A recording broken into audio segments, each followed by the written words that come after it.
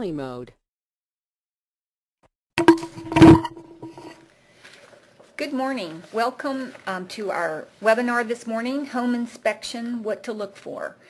David Sorge is with me this morning with Inspect It First, and the topic we're going to be talking about this morning is the infrared advantage. My name is Sherry Davidson. I'm the president of Davidson Realty in St. Augustine, Florida. And I'd just like to tell you, if you have any questions during the presentation this morning, please type them in on your screen and we will address them as soon as we can get to them. With that, I'll turn it over to David and let him introduce himself. Good morning, and thanks, Sherry. My name is David Sorge. I'm the president of Inspect It First of Northeast Florida, and I'm also the sitting director of Florida ASHI, which is the American Society of Home Inspectors. We're really excited about this opportunity to speak to you folks about infrared. Infrared is probably the most exciting technology that's come around in a long time for a person looking to buy a home.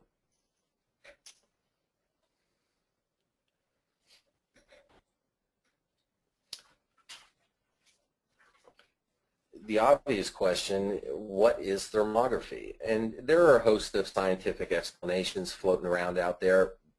But I think at the end of the day, the simplest way to describe it is that thermography is the language of temperature. We go through the property with an infrared camera. That camera allows us to see things in a slightly different light. And the photos on the screen are a good example of that. If you look at the closet on the left, that closet looks very normal. This was in a condo. Before we left this room, we looked at the room with an infrared camera, and that dark spot back in the corner is actually a moisture signature. I mean, you can see it running along the baseboard from outside the closet door all the way to the back inside of the closet. As it turned out, there was a plumbing fixture in there leaking inside the wall. We couldn't see it. So again, it kind of gives us a different view on the world. An infrared inspection differs from a traditional home inspection in several ways. Traditionally, an inspection is about gathering as much information about the property as possible. A traditional inspection relies on what you can see, feel, and touch, what you can see with your flashlight. So the use of thermography helps fill in a missing piece of the puzzle. And here's a good example of that. There's a lot of houses with propane tanks, and this example may be even considered a little bit silly. But just to give you an example here, we can't tell by looking at these tanks, or really even by shaking them, how much propane's in them.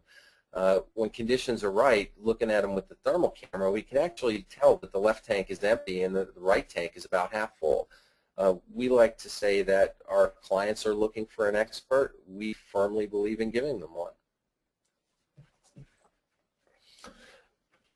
Heating and cooling. We all know how important that is here in Florida, especially in the summertime. It is so brutally hot. Thermography allows us to test the heating and cooling system in a way that was simply unheard of just a few short years ago. Not only can we tell exactly what the temperatures are coming out of the ductwork, but we can document it for the client. This is extremely valuable, especially since we can inspect a home on the 1st of September, and the clients may not move into that house for a month and a half. During that time frame, something can fail.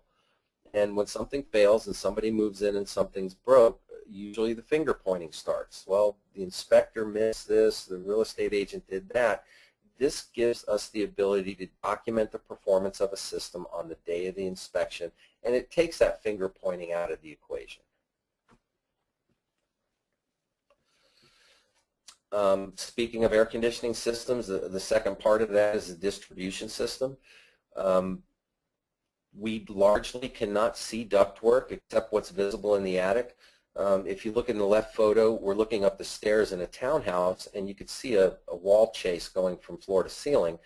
When we looked at the back side of that wall inside of a bathroom, we saw the thermal signature on the right, and that was an indication of a duct leak inside of that wall cavity.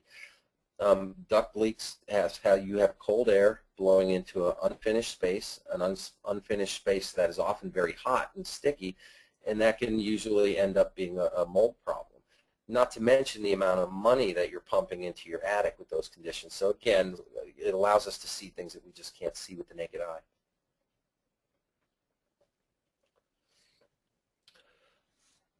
Are all inspectors using this technology? Unfortunately, the answer to that is no. Many inspectors believe that thermography goes a little too far. Some inspectors are simply not tech savvy, and truth be told, I don't want to pick on inspectors here, but a lot of businesses that have been around for a very long time are slow to grasp technology. We did not want to be one of those companies when we came into this line of work, and I think our military background had exposed us to this a long time ago, and that's where thermography came from. Our armed forces have been using it for decades, so has the space program. So we latched onto it right away. I'm retired Navy. The equipment is very expensive. The camera that I use costs $8,000. That's a lot of money for a small inspection firm to spend, so a lot of guys don't want to get involved. Even some inspectors that have purchased these cameras, many of them didn't know what they were getting into. They didn't understand how to exploit the camera's value, and a lot of times their camera spends its life sitting inside of the box collecting dust. They don't even use them. Another big issue is if you're not properly trained in how to use these things and make a mistake, word travels fast. So that can frighten a lot of inspectors away from this device too. Moisture, plumbing leaks, roof leaks, all of those moisture issues are probably the biggest advantage to this technology. These conditions can list for months without ever leaving any kind of visible evidence. Thermography allows us to see those things while they're still in their early stages. The condition has not yet had a chance to do any damage. Not only that, we can go beyond pointing out the condition and actually diagnose it and see exactly where it's coming from. Pool heating equipment, and this is one where it's funny because almost every month I find a new use for thermography.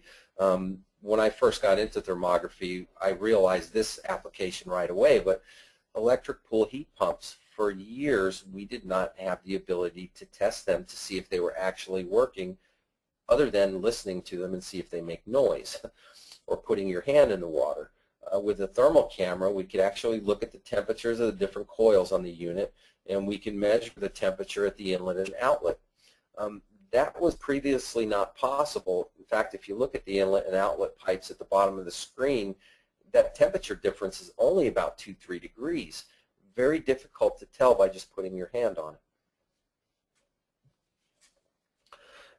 This is a typical write-up what you would see during one of our inspections if we did find a defect. This was actually a condition that was not visible with the naked eye.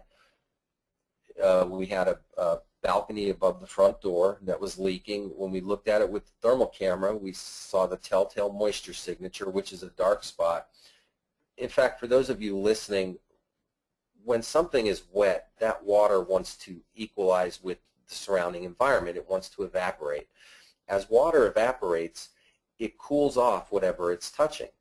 And that dark blue is actually what is typically associated with a moisture signature. In fact, every thermal image we look at, as a general rule, something that's yellow or orange is warm, and something that's blue or purple is cold. So moisture will create a dark blue signature because that moisture is evaporating. But again, this is a typical write-up. You'll notice the second sentence down, moisture meter readings were compared to known dry locations and were found to be in excess of 50%. Since a thermal camera can lie to you, you have to verify that what you're looking at is real. And we do that by following up with a direct reading moisture meter. One of the reasons we have to do that is because a dark spot does not mean something is wet. It just means that something is cold. So in other words, there could be an air conditioning duct simply blowing cold air on that part of the house. So we do have to verify and make sure it is in fact wet. Are there any differences in the equipment available to inspectors? Absolutely. As with all technology, it kind of starts out small and snowballs. Manufacturers are building more and more of these cameras. The more they build and the more they sell, the cheaper it's getting. That's a good thing for everybody involved. One of the problems with that is that some of the cheaper cameras, while fine for doing energy audits, can be inadequate when it comes to being used in low delta T environments. And that sounds really technical, but delta T is very simple. In infrared speak, it's simply the difference that exists or that we can create between the interior temperature of the house and what exists on the outside. If we can manipulate the temperature of the house to a great degree, the camera can see better. That would be considered a high delta T environment. Unfortunately, houses are typically low delta T environments because regardless of how you manipulate that temperature difference only is a benefit to you at exterior walls. There are interior walls that are unaffected by that temperature manipulation. So